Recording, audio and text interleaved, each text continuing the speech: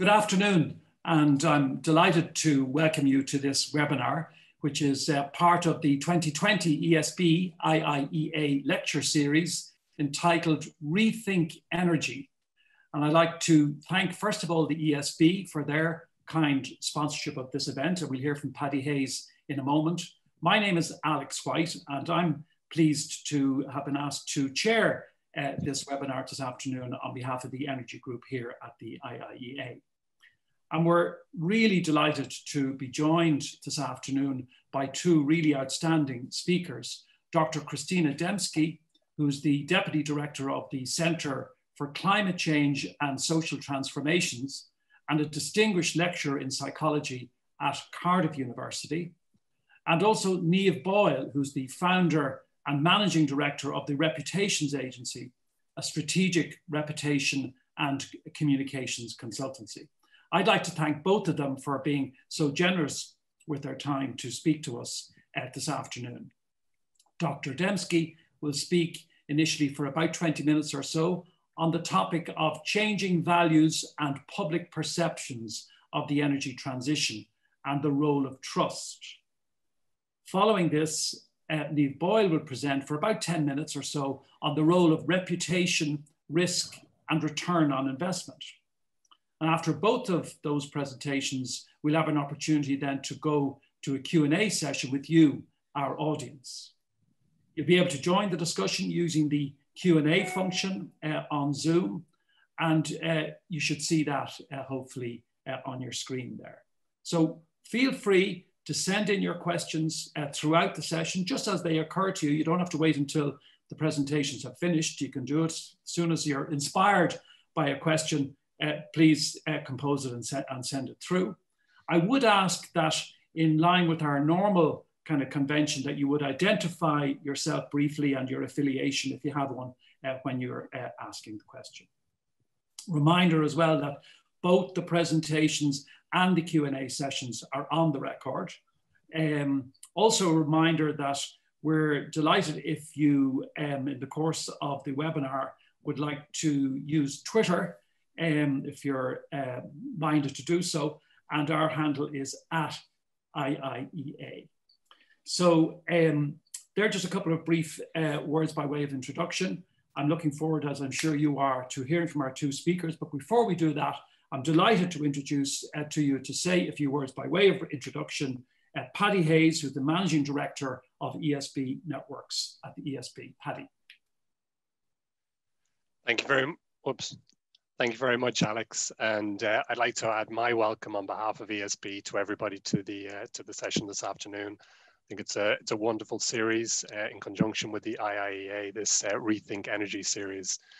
So as Alex said, I work at ESB Networks, and a key part of our mandate is that transition to the low carbon future, where we're trying to make sure that more renewables can get connected to the network, and then that we can develop the network so that that new clean electricity can be used to drive the carbon out of heat, transport, and society generally. And Ireland has been making great progress in this area over the last many years. So despite a really strong increase in electricity demand over the last few years, I just checked the SEAI website this morning, and in the first half of 2020, 38% of Ireland's electricity came from renewable sources.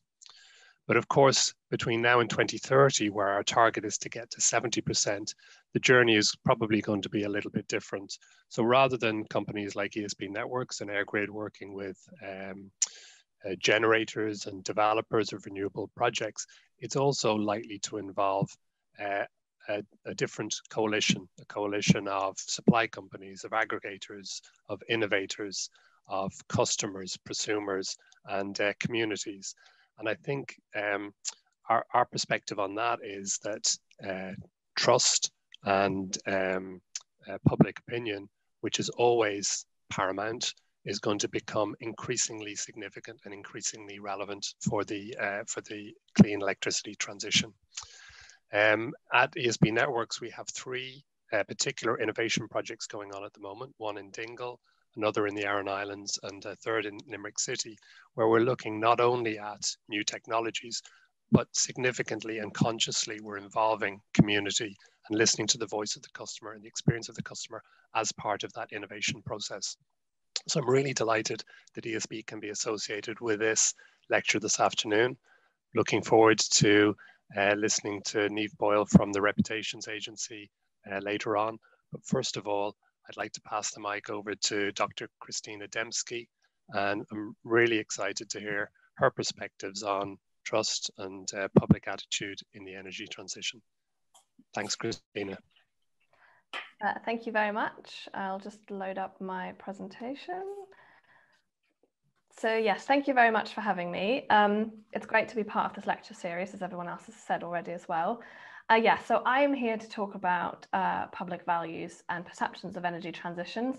And today I am presenting particularly on a research project that looks at how we might pay for energy transitions and what that brought up in terms of values around energy justice and fairness, and how they underpin trust in the energy transition and different actors involved in that.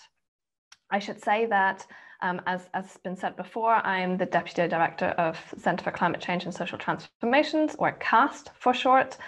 But actually this research was funded as part of the UK Energy Research Centre. So I'm also here representing that centre. And before I go on to talk about the specific empirical research that I'd like to share with you, I thought I'd just say a couple of things about each of these centres because I'm representing them both. So in CAST, it's very much people-focused and focused on social transformations in line with achieving climate change targets. And it's only just started, so we're right at the beginning. And some of the questions that we're asking are listed here. We've got 4 research themes. We're looking at what low carbon transformed futures could look like, how they have occurred in the past, how we can accelerate those transformations, and how we can embed them better in society. And we're focusing in particular on sort of hard to reach or hard to decarbonize areas like food and diet, mobility, heating and cooling, material consumption. And a lot of the research that I'm presenting today sort of was used to build the application for CAST, and we're delighted to be able to take this research forward. The UK Energy Research Centre, or UKERC for short, is a much longer running centre. I think it's in its 4th round of funding. It's therefore much broader in terms of the universities involved, and I've just listed some of the key things here, but it's much more focused on energy. And particularly in this latest round of funding, we're looking at the transition to net zero, which is the UK target of late. So that's just a little bit about CAST and UKERC, which I'm representing today. But I will now continue to talk a little bit about the role of public trust in energy transitions, and particularly this research was part of a series that UKERC published on energy and equity. And you can see some of the publications here, some of the things that were looked at around fairness in retail energy markets, justice in energy efficiency, and also how you fund the low carbon energy transitions and how you make that fair. So our research sort of formed part of this series, looking particularly at public trust and public perceptions around this issue. I should say that the research obviously focused on the UK, but I think some of the issues are quite similar in Ireland and other countries around the world. So hopefully we can generalize them a little bit. A little bit around the project background. I've listed my co-researchers up at the top. But essentially we always start our research projects from sort of the premise that people are deeply implicated in how energy systems are run and how they produce energy and how they're used. And it's not just us consumers, but people are increasingly producers of energy as well. They're also communities that host infrastructure, and ultimately we pay for a lot of the changes through taxes and bills. And while there's a lot of focus on creating a low carbon energy transition in the sort of the least cost way, our previous projects have shown that people care about more than just least cost. And one of the projects that we did was look at public values for energy transitions, which is the report on the left here, which showed a variety of values that are important to people in terms of thinking what the future energy system might look like. and what kind of role people might play within that. So in this particular project, we went a little bit more specific, and particularly because the previous project looked at the different values that came out, and justice and fairness became particularly important around views around how we pay for energy transitions. So the aims for this particular project were trying to understand that a little bit more in more depth. So we looked at how people ascribe roles and responsibilities for funding energy transitions, and particularly we looked at sort of different actors within the energy system. We focused on the government, or government actors and energy companies in particular, because other aspects of the energy systems are not particularly well known by the general public. We're also looking at whether people are personally willing to accept costs associated with low carbon energy transitions, and how some of that is related to considerations around justice and fairness, and particularly how these aspects underpin the distrust that we find repeatedly over and over again in various of our projects around energy companies and governments leading a low carbon transition. I won't say too much around methods and data at the moment, but feel free to ask me or follow up if you want to know any of the specifics, or look it up in these publications as well. But essentially, I'm presenting data from two stages. One was a nationally representative survey, which looks at public's thoughts about responsibility for and costs of energy transitions. And essentially, we're trying to figure out what perceptions are and why they are the way that they are. It was done online. It was informed by an advisory panel, as all our surveys are. But we then also followed this up with qualitative focus groups to get a better in-depth understanding of why people hold the perceptions that they do, and particularly how trust is important. And we did various focus groups across the country and tried to get a diverse spread of participants to get sort of in-depth views on these issues. So I'm going to go through a series of findings, and I'd like to start with a really positive one. And again, this isn't the only project in which we find this, but essentially people strongly support energy system change towards sort of low carbon targets. And here's just one set of data. So if you ask people how important these different aspects are, you can see that people find all of them important, essentially. There are small differences, but generally it's important to people that energy is affordable, but also that it's low carbon. The idea of sort of not wasting or reducing energy use is a positive one for people as well. And naturally, they would like their energy system to produce reliable energy. So these are all important things, and people spontaneously will mention that these things are what the energy system should be providing or should be aiming for. But then obviously we wanted to discuss with people, well, how do we make sure that our energy transition delivers on all of these different aspects, and who has the responsibility for financing these, because ultimately a lot of this will cost money. One thing that we asked in the survey is just who they think has responsibility for ensuring these 4 different goals. And we can look across the different goals here, because ultimately there's not that much difference. But what we can see is that most responsibility is assigned to energy companies, followed by the UK government. But there is also responsibility assigned to sort of members of the public. So people now, but also future UK residents, because they will be using the energy system as well. And if we look at some of the findings from our focus groups, what we can find is reasons for why the responsibility is described the way that it is. And essentially, energy companies are ascribed responsibility because they currently run the system, or large parts of it, they profit from it, and they have interest in making sure it continues in the future. The government is ascribed responsibility because it's their role to provide leadership, and also they receive taxes, and they have the ability to overall strategize over the direction that the energy system should be going. And then the public is ascribed responsibility because they use the system and they benefit from it, and therefore they should have an interest in producing the best low carbon energy system that we can have. So ultimately, people ascribe responsibility to various actors that have roles in the energy system.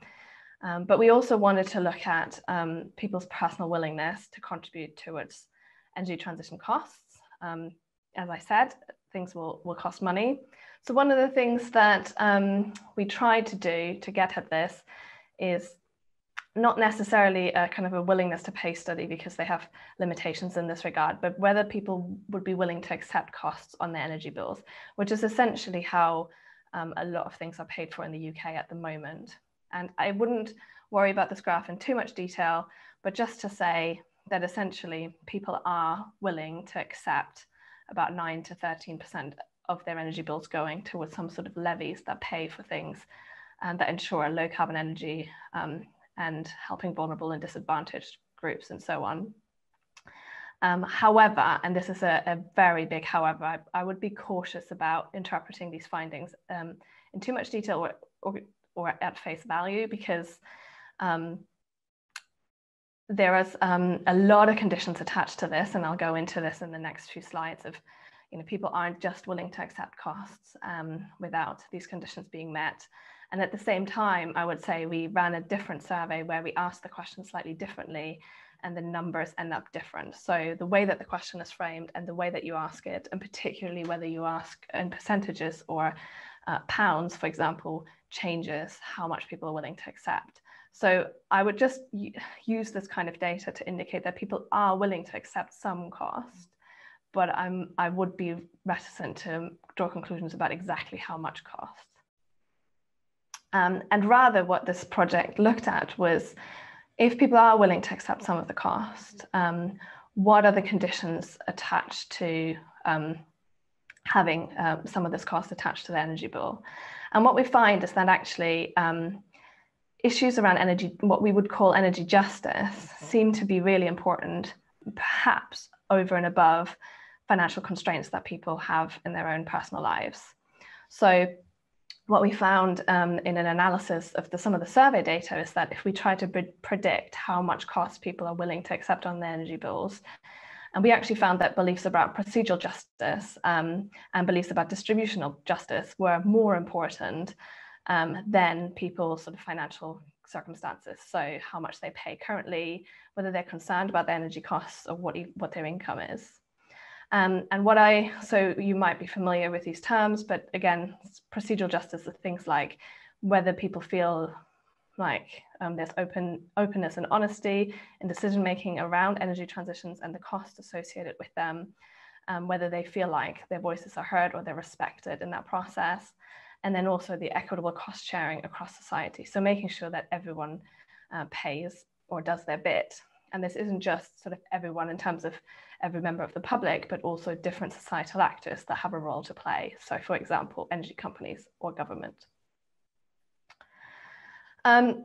One aspect then that, or one final aspect that I wanted to go into in a little bit more detail is the idea of trust, and particularly the strong distrust that exists around particularly energy companies and their motives, particularly around low carbon energy transitions, which is a repeated finding that we have, and understanding how that distrust manifests and what might underpin it. And that's particularly important because obviously people pay their energy bills through the energy companies or to the energy companies, and a lot of changes that are required for low carbon transitions will be delivered through energy companies. So for example, if you think about the smart meter rollout in the UK, is being delivered through energy companies, even though it might not be funded by them. So there's three themes that came up when we looked at issues around distrust, profits, transparency, and collusion, and I'll go into them in a little bit more detail now. So sort of this sense of injustice and unfairness that emerged in people's discussions were particularly around, or seemed particularly prominent around perceptions of profits. And I would say that it's not that people don't accept profits that energy companies might make, but their views were quite nuanced and conditional. Some people were obviously okay with profits, and they thought it was just fair, part of the privatized to the market system that we have. But most of the people had conditions attached to energy companies making profits. And one aspect was the level of profit relative to affordability of energy. So people very strongly felt that if there are people in the UK who cannot afford to heat their home, which was considered to be kind of a basic right, then it's not okay to make a large profit of the back of that. The other condition was what the profit was used for. So the money that energy companies make, people obviously didn't necessarily know how much money was being made and what it was being used for, but there was a perception that it might just go to bonuses and dividends, and rather than being reinvested, for example, to ensure that the energy system decarbonizes. There was also an issue around trustworthiness of information around profits. So a lot of the time, people didn't know the level of profits, and they were overestimated a lot. But at the same time, if people are given information about how much profit energy companies in the UK do make, people didn't necessarily trust that information. And there was a lot of questions around whether the information was accurate. And then finally, around profits, I should also say that there was a bunch of systemic issues that people recognized, and particularly this idea that energy companies operate in a privatized system, and that system encourages them to make profits. So people didn't necessarily expect energy companies to have different motives, or certainly not be incentivized to do anything towards reaching the goals that people had outlined earlier. So to some extent, there was a recognition that profit motives trumped any other types of motives that energy companies might have, and that was the broader problem. The second issue then, which was closely related to the issue around profits, was the lack of perceived transparency. So this very much manifested because people felt like they didn't have a good understanding of the costs and the related decision-making within the energy system currently. So this related to a whole bunch of different things. You could have different profit levels. People didn't know what they were. They didn't know what profits were being used for. People don't understand the links between wholesale and retail prices. Even energy tariffs often seemed particularly complex to people, and people didn't necessarily understand their energy bills. And people inferred from this lack of understanding that there was also a lack of transparency, which was deemed problematic. And as you can see in one of the quotes here, people, didn't necessarily, well, some people criticized the system for being privatized, but some people saw some positives in that, that being choice, for example. But the one positive thing around choice was then undermined by a lack of transparency. As I said before as well, there was an issue with distrust of information regarding current and future costs.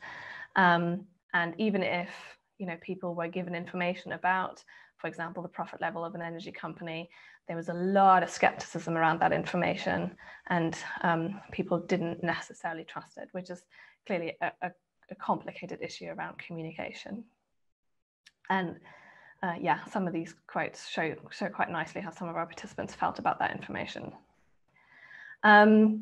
This is a little bit problematic because greater transparency was considered a precondition for holding government and energy companies to account, which people thought, was their role a little bit. And they really wanted to know where the money came from and where the money is going, particularly if the energy bills are going to increase in the name of creating a low carbon energy system. So the last point is just around, perceived collusion between government and energy companies in particular. This was certainly a theme that emerged, and I wouldn't say that everyone thought that there was major collusion between energy companies and government, but it was a significant enough theme for us to include this. And in particular, while the previous themes talked a lot about energy company motives and distrusting those, this theme is more about distrusting government motives. And there was a perception generally that regulation must be inadequate because there was a perceived close connection between government on one hand, energy companies on another, particularly individual politicians sitting on boards of energy companies before or after they're in politics. I should say to that as well, this question comes up all the time. When people talk about energy companies, they generally think about retail companies, but they might also think about other companies like oil producing companies and so on. So to kind of summarize these findings in sort of 3 sentences, I would say that there is definitely support for energy system change and there was willingness to help finance it. But to some extent, this is undermined by a lot of distrust, or in particular, perceived lack of procedural and distributive justice. There was a lack or perceived lack of transparency, as well as there was a distribution. People perceived there needed to be a distribution of responsibility on who shoulders the costs, and people weren't quite sure whether that would be happening. So I think I would say that placing greater burden on the public to finance energy transitions towards sort of low carbon decarbonisation without addressing these issues will likely jeopardize the support and lead to further distrust. So there is support, but there's also a lot of distrust, and we need to be really careful about how we go about changing to a low carbon system that places a lot of financial burdens on the public.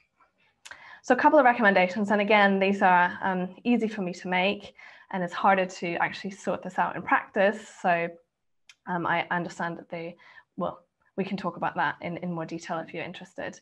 But essentially, I think our data shows that there needs to be strong and clear commitments to low carbon energy system change from both government and energy companies, and people need to believe that this is a priority for them. But we also need to ensure greater transparency and accountability of where money is coming from and where it's going and how it contributes towards these goals. And in that sense, there needs to be particular clarity and justification for how money is spent around profits in particular. We might also need some more innovative thinking on fair distributions of costs across system actors. And then finding ways to credibly show how energy companies are not driven by profits alone. And then we need clearer evidence of separation between government and the energy industry. So that's it from me. Thank you very much. And I look forward to our discussion later on. Thank you very much, Christina, for that presentation. Some really rich data there that I'm sure will be the basis for a lot of very interesting discussion. So I'm going to turn now to our second speaker, Niamh Boyle. Niamh is the founder and managing director of the Reputations Agency. And we're going to hear from Niamh now, and then we'll have an opportunity for some Q&A. Thank you, Niamh. Thank you very much. Hopefully you can all see my screen. Just give me a nod. Okay, great. Thank you very much. Okay, so good afternoon. Over the last 15 years or so, we've worked very closely with over 50 global and Irish organisations, and we've, I suppose, seen how the marriage of very strong brand values, along with a compelling sense of purpose, has delivered some of the most powerful reputations and business results for our clients. And I hope to bring you some of these learnings today. There's a huge reliance on and expectation that consumers are going to join you in this journey towards taking carbon out of the industry. And the reputation of firms in the energy sector is going to be a very critical variable that needs to be leveraged very carefully if the public are going to accept the changes involved in transitioning to net zero emissions. Now, an excellent reputation can both inform public attitudes and it can also shape behaviours to the point where the public will take part in that journey. All right, so why do we care about reputation? Well, it's important. You know, there is a difference between whether you have a shoddy reputation or an excellent reputation. And a reputation is built in 3 ways. If we just click through there, the direct experience that stakeholders have with you as an organisation. So think about what that experience is like. What you communicate through all your various channels. But more importantly, and the hardest to influence and the hardest to control, is what are others saying about you? So reputation is important because it drives supportive behaviours. If we go through to the next piece, it builds trust. It gives you the benefit of the doubt in a crisis. And the propensity to recommend you as an organisation, to welcome you into the community and to adopt new technologies, all increases exponentially when you have an excellent reputation. And this support allows the company to achieve its business results. If we go to the next one. So reputation drives business support and it moves markets. And we can see from this chart alone how it accelerates sales, how it attracts talent. But if we just click to the next section, we're going to see the impact on trust. And this is what Christina has been talking about, which is hugely important. We know that for every 5-point increase in a reputation score for an organization, trust increases by 4.5%. And we know that 3 out of 4 members of the public would advocate or recommend an organization that has an excellent reputation. So reputation can really pay off.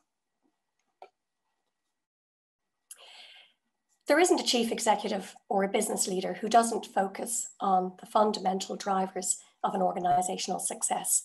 And there are very many ways of measuring businesses.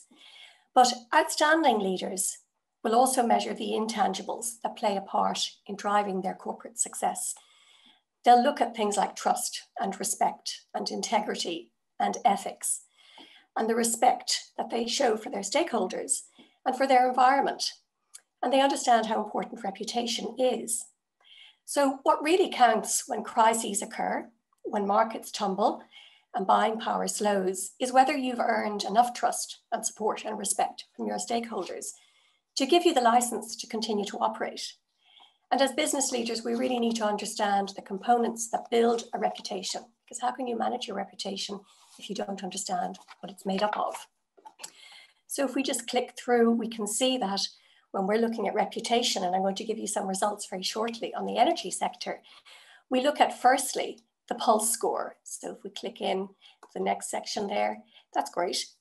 We look at the pulse score. This is really looking at the emotional connection that people have with you as an organization. And that's based on 4 factors: the level of trust and respect and admiration and good feeling that people have for you as an organization. But we know that that's driven by 7 very rational dimensions of reputation that are the pillars of organizational reputation. So these are the things we need to be looking at: how well we're governed in the eyes of the stakeholders. Are you fair? Do you behave ethically? Do people believe that you're open and transparent? And that's speaking to Christina's points.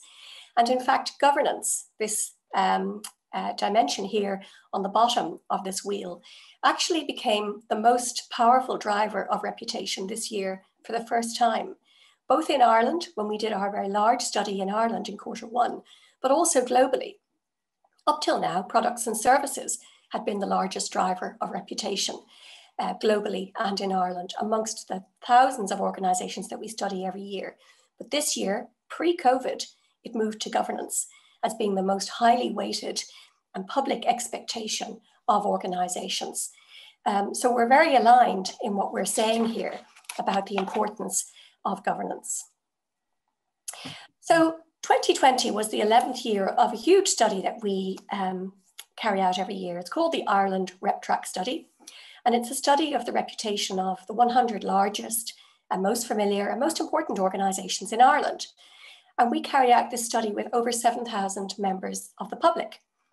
It was carried out in Q1, just before COVID started to really impact our society and our economy. And it's only 6 or 7 months ago, but it feels like a lifetime ago, when our economy was amongst the strongest in the world, when employment was at an almost all-time high, and we had just had a very contentious general election. So that does seem like a lifetime ago, but at that stage, we measured 7 organizations in the energy sector in Ireland. And I'm going to show you the power of the energy sector's reputation just before COVID struck. But just to give you a little bit of context for the sector, I'm going to start by showing you how the reputation pulse score for the 100 organizations that we've been studying for 12 years rose for the 4th year in a row to an average score of 68.5. So what we found was, for the first time, 4 out of 10 firms actually improved their reputation score. And these were all pre-COVID indicators of the level of trust and respect and admiration that people had for these organizations. But moving into the recession, we don't expect to see those high scores. And here we can see what happened with the energy sector since 2010. So the energy sector scores improved significantly in 2020. So that's very good news for the sector. The sector moved into the strong tier with a score of 70.5. So anything between 70 and 80 would be considered to be strong for the first time. You can see how it dipped in 2012-13 and has been rising ever since. Now, there's a risk here as well, because the sector has moved up, reputation has moved up, and I'm going to show you how support has moved up at the same time. But we've now moved into a recession. And in that time, reputation becomes at risk, because people's confidence in the economy, people's confidence in organizations can drop at these times because their own confidence levels are falling. So we have to keep a very close eye on that. So what I'm reporting on at the moment is Q1. And if we go to the next slide, we can show how that increase in reputation impacted on support. So if we look at one of the indicators that we study, which is the propensity to recommend an organization, we can see how reputation really impacted support. The propensity to recommend one of the organizations in this sector trended upwards over the last few years, and it increased 85% from a low of just 1 in 4 people being willing to recommend an energy company back in 2012 to close to 1 in 2 in 2020. So this correlates very strongly with the reputation scores that we're seeing. And we can see the trend line that should have continued to rise, but we now have COVID that we need to deal with. And if we go to the next slide, again, we're going to look at how supportive the public are of the energy sector. And this supportive behaviour was about the propensity to welcome you to their community. So what does that mean for the sector? It inevitably means welcoming infrastructure. In the past, that might have meant coal trains, gas, oil pipelines, moving to power plants, moving to electricity transmission lines, and more recently, solar infrastructures, wind farms, offshore and onshore, advanced electrical metering, smart buildings, etc. And that support has been growing, not to the same extent as recommend your company, but it has been growing, and it's increased by about a third, moving from 40% in 2016 to 53% in 2021. So again, support is following reputation. If we go to the next slide and just click through, yeah, to one, thank you.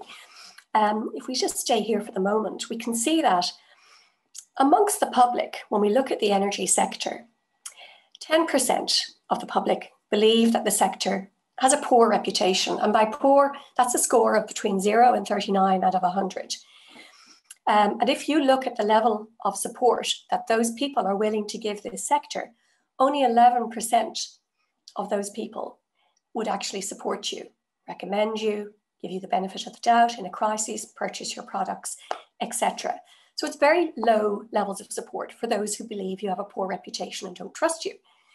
We can see how this expands then if we go from weak to average to strong, and how the percentage of support and the willingness to support you moves.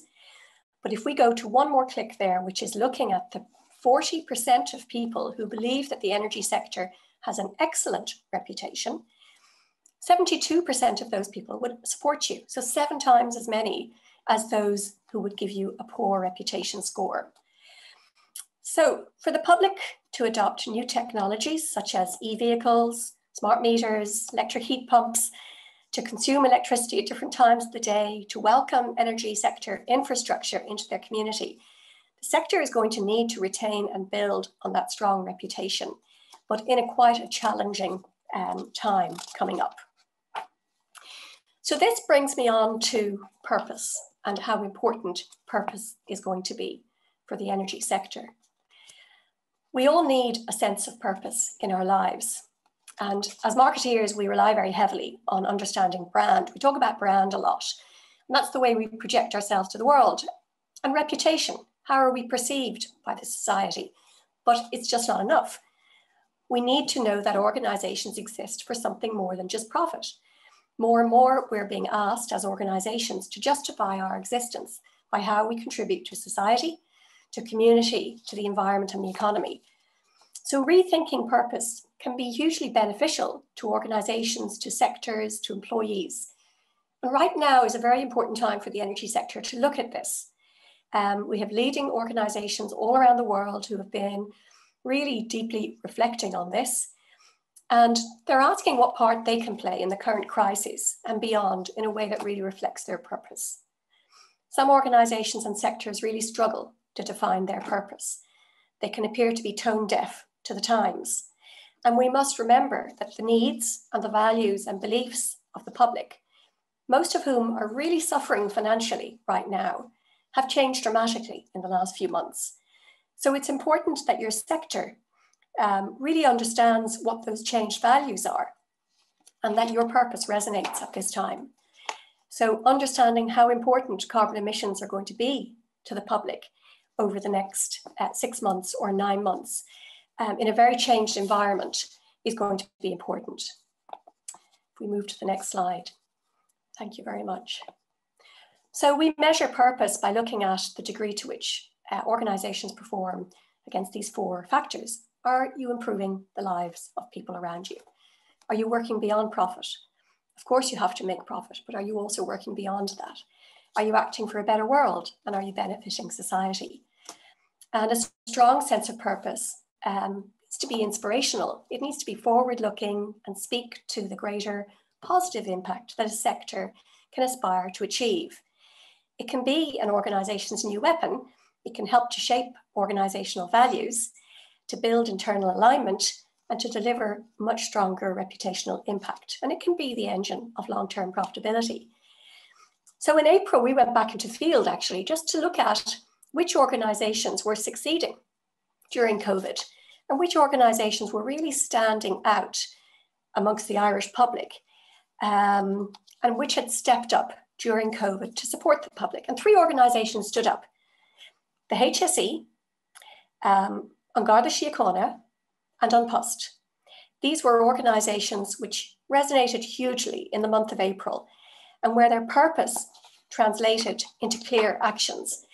And I thought I'd just give a 1-minute case study on An Post as an organization because it has some relevance to the sector.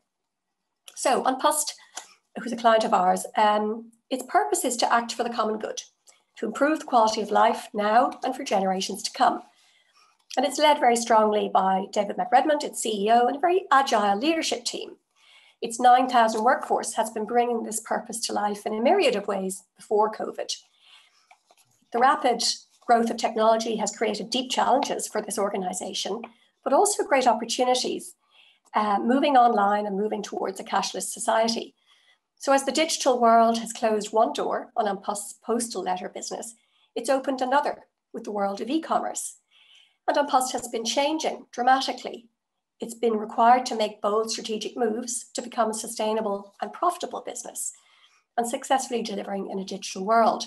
And so some of the recent initiatives that they've been dealing with are gender pay gaps, making very strong commitments to SDGs, pledging zero emissions across the main cities of Ireland. And in fact, they were the first in the world to do this in Dublin. And Address Point, a really nice award-winning global first that gave the homeless of Ireland a unique address of their own. But it's how they performed during COVID where they really shone, because they stepped up to meet the unique challenges of COVID very quickly. And their scores in reputation moved to excellent. Their standout service for caring for the elderly and the vulnerable in the community during that time was very much appreciated, but also what they did to maintain their delivery services. So I guess it's just a case study to show that, look, when organizations stand up in times of crises, the public takes notice and sentiment shifts. So there are those that make gestures, but there are those that really truly activate their purpose. And when we go through the crisis, the public are going to remember and note which organizations, sectors really did stand up, and their loyalty is going to follow those. So to finish, just a little bit about taking the reputation journey for those organizations who really want to build their reputation and build trust and build support amongst the public. It starts with measuring your reputation, really understanding it, what drives it, and what level of support you currently hold. It moves then to integrating that into your business planning. It's not just handing reputation over to your communications and your marketing team and saying, I'll leave it with you, it's over to you now. But it's ensuring that reputation is understood by every business leader in your business, cross-functionally. The marketing and comms leaders can be the conductor of this orchestra, but it needs a melody to be able to work through all these stages in the reputation journey. So if we go from measurement to business planning to working cross-functionally in the next click, and really building reputation into your long-term strategy. So you need a melody, you need a strategy, and it needs to be fully integrated into the organization's long-term strategy. So my final words then are just a little recap of my takeaways. First one, the energy sector is relying on the public to adopt new behaviors and purchasing patterns. Secondly, reputation matters. It drives support amongst important stakeholders and it helps you to achieve your goals. In Q1, the energy sector entered the strong reputation tier for the first time, but COVID and the economic recession are going to threaten that reputation, and it's now at risk. Even more important and challenging is going to be building and retaining your reputation now. A cross-functional approach integrated into your medium to long-term strategy is going to be incredibly important, but you do need to remember to build common ground. Understand what the public values most now, because it's a very different environment to the environment in Q1. So what do they value and how can you share those values and express that in really activating initiatives that share those values and concerns? So how the sector behaves towards society during this pandemic and recession could form its reputational legacy for years to come. Thank you. Thank you very much, Niamh and Christina, before you, for both of your presentations, which I enjoyed very much. Just to remind all of our participants and colleagues and people on this webinar that you're invited to submit any questions that you might have through the Q&A function, and there are some questions that have come in already. Do tell us who you are. Well, we'll probably find out from the source of the question who you are, but you might just give us your organization or designation if you have one, just so as we have a sense of who we have on board and who's interested in this, this debate. I suppose the first question I have, broadly speaking, for Christina, Michael Coyle, who's a member of the IIEA, and he, as we all did, noted what you said about trust, and trust is there and people are prepared, as it were, to make sacrifices or to pay more, but that's not unqualified. It is qualified by a number of things, and some of those qualifications were concerns about the corporate sector, profits, transparency, concerns about collusion and so on. I'm kind of interpreting them as sort of, you know, that it's their qualifications to people's general sense of being positive towards making sacrifices. But what Michael Coyle is wondering is whether the increased possibility and potential for jobs and job creation, whether that kind of positive possibility and potential featured from the participants or from the people that you spoke to in some of the surveys. Yeah, it's a very good question, and I should clarify that trust is a particular complex concept actually, and we particularly looked at trust in energy companies delivering a low carbon or taking part in a low carbon energy transition. So in that particular element, trust was quite low because people didn't perceive energy companies currently to have a purpose or motives aligned with that goal.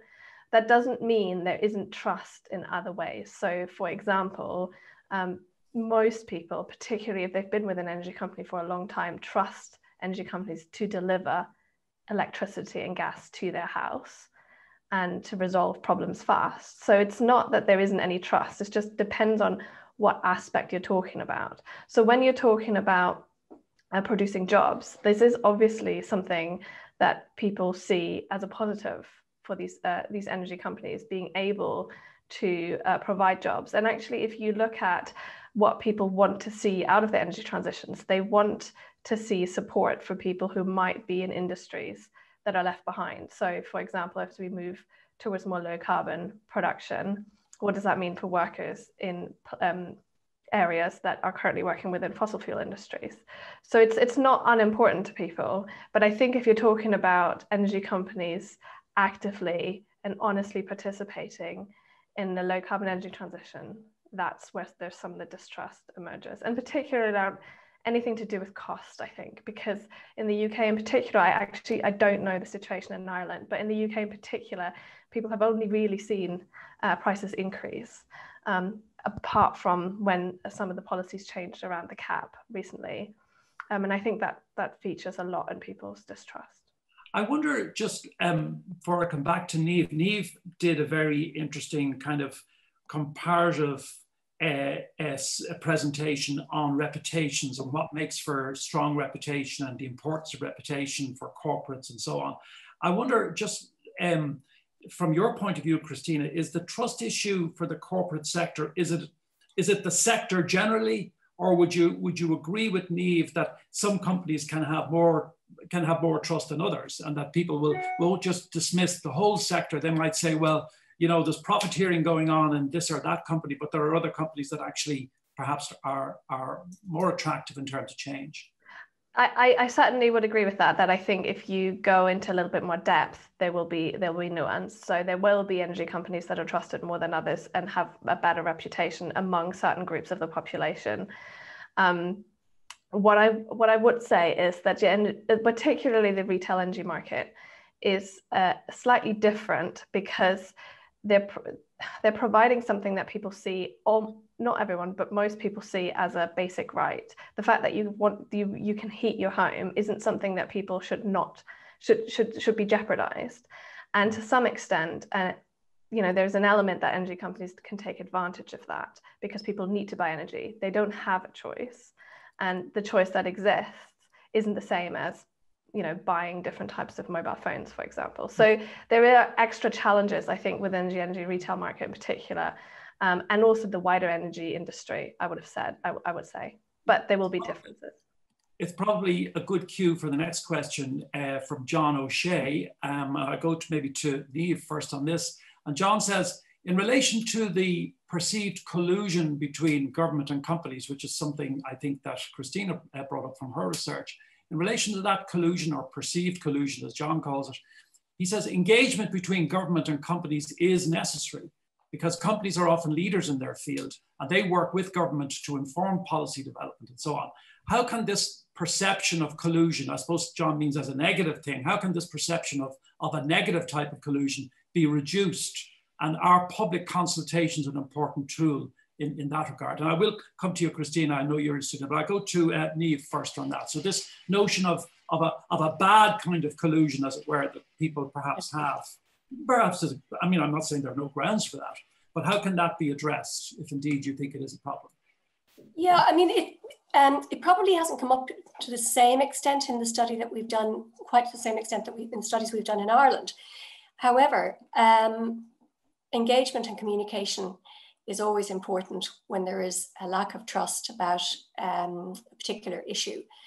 And the more you can engage with town halls, with society, and talk to them about the decisions that you're making and why those decisions are being made and the background around them, the better. And I think that sometimes this can be the role of leadership within organizations, because you can forget that you're talking to each other and you're talking within the sector and to your own organizations, and maybe within a very close-knit group of people between government and industry.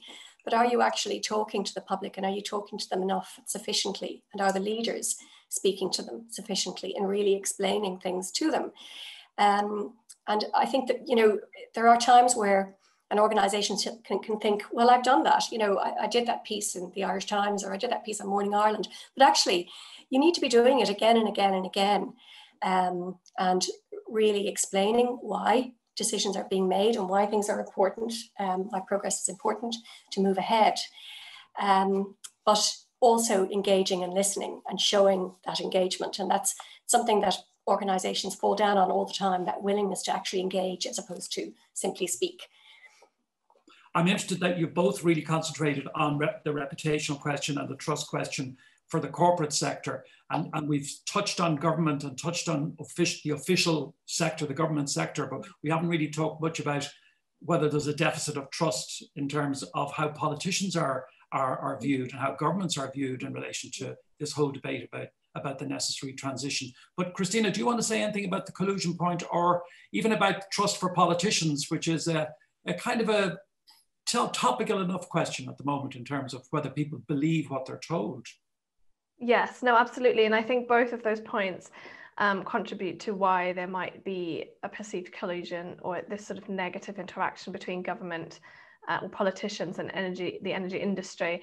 And the first point, yes, I mean, trust in politicians is very low. And there's general, if you talk about societal trust, which is a very general measurement, it's been going down generally over the decades. So there's a general problem there. But I think what Niamh was also talking about speaks to the point about procedural justice. It's this idea that you are being open and honest, but you're also listening and engaging with people. And I think there's an element of that. There's a perception that maybe politicians are listening to the energy industry, but they're not necessarily listening to people. So it's very one-sided. So there are ways that you can involve people in decision making, and it depends on the situation that you're talking about how you might do that. But simply having sort of some tokenistic consultations on decisions that have already been made, people will very much quickly pick up on that, and that won't do any good. But there are elements where this is happening more and more now. It's difficult. It's not an easy thing to do. It's hard to do it right. But things like both Ireland and the UK have had citizen assemblies on climate change recently, for example. So there are ways that government can engage with the public on these issues beyond just asking them, for example, asking communities whether they're happy to have a wind farm, for example. So there's lots of different ways, and I would definitely agree that engaging with the public more can be a good thing and to counteract some of this. Councillor Sarah Riley from Meath County Council wonders, is there a known method to improve trust between communities trust between communities in relation, for example, to a wind farm and the corporate? Obviously, there's a corporate involvement, there's a planning issue, and then there's a local authority. So, I mean, this is a big question which many of us have come across, and a very serious question.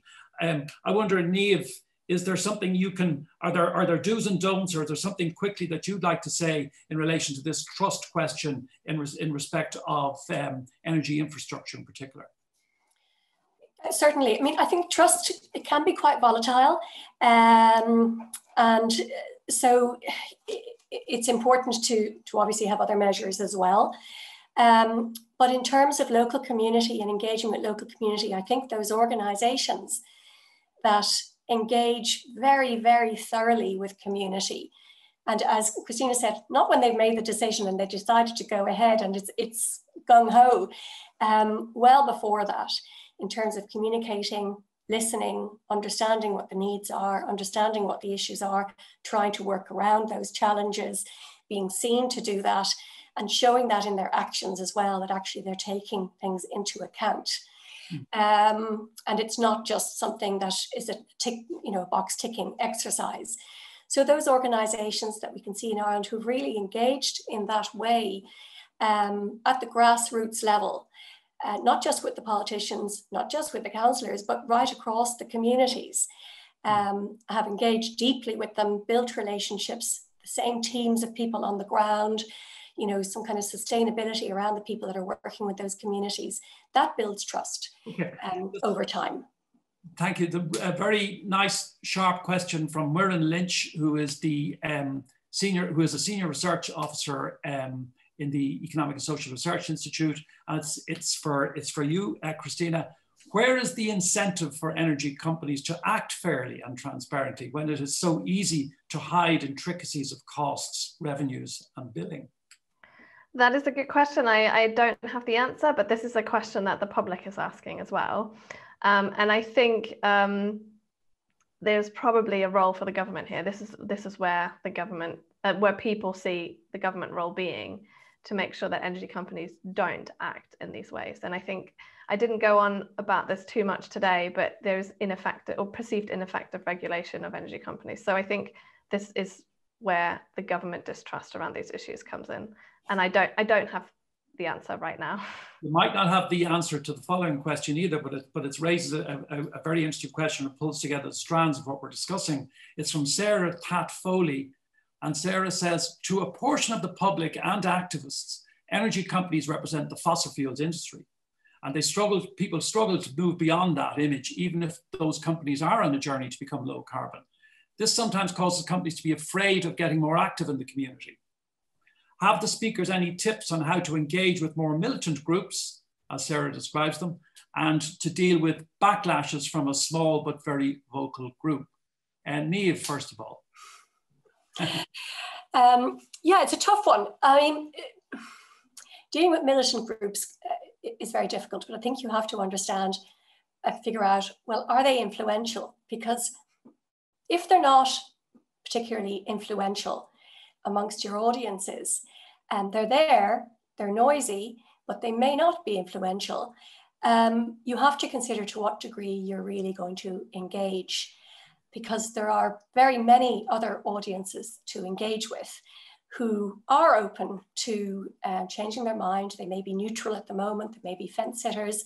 And if you can, I suppose, focus on those fence sitters and neutrals and keep the people who are positive towards you on side as well. It's really how influential and how impactful are they going to be, are the militants going to be? Very good. Do you want to have a final thought on that, Christine? I should say that Sarah is the Regulatory Affairs Manager for ReVia, who asked that question. I think actually the answer is relevant for multiple questions. It's the similar as how do you ensure kind of wind farm community support and so on. So there might be small groups that are vocal, but Niamh is right. You need to figure out whether they're influential and in what way they're influential to work out how to engage with them. But oftentimes there might also be a silent majority. I don't think we can assume these things. It's important to engage deeply and properly. And I think, finally, you can never expect everyone 100% to be on your side. So and the absolutely final point is that, you know, it's true that trust is easy to lose, but it's hard to gain. So consistent action that is genuine, as Niamh has discussed, is probably the best way to build your reputation away from something that is perceived as quite negative nowadays. Okay, thank you very much. And thanks to both of our speakers, Dr. Christina Demski and to Niamh Boyle. I think it's been a very interesting discussion, perhaps raised as many questions as we've been able to answer, but the focus on trust in Christina's case and reputation in Niamh's case, when they're obviously interlocking questions, has been very interesting. And I think it's been largely, we've been talking about the corporate sector, and that makes sense because they're, of course, the custodians of so much of the infrastructure, custodians of so much of the material and the resources that we need to mobilize in order to engage in this huge change that is happening and needs to happen more quickly. So the corporate sector is absolutely indispensable to that change. But obviously, we need another whole hour or longer to talk about, as I mentioned, government, not just people actively directly in government, but politicians, people who are prominent in the broader public discourse in relation to these questions, and how risks in respect of trust enters into how people see those so-called thought leaders and how that can be improved and enhanced. So there's a massive debate here. I want to thank again, in particular, the ESB for their support. Speaking of reputation, I think I can fairly say that the ESB has given this lecture series enormous support. We really value that at the IIEA. It's been a terrific opportunity today to address some of these questions, I'm sure, in this third of the series, Rethink Energy. Thanks again to the ESB. Thank you to all of the participants, those of you who asked questions, and most importantly of all, I can't call for a round of applause. It usually is a nice way to finish, but a virtual round of applause to our two superb speakers, Christina Demski and Niamh Boyle. So thank you all very much for your attendance, and good afternoon.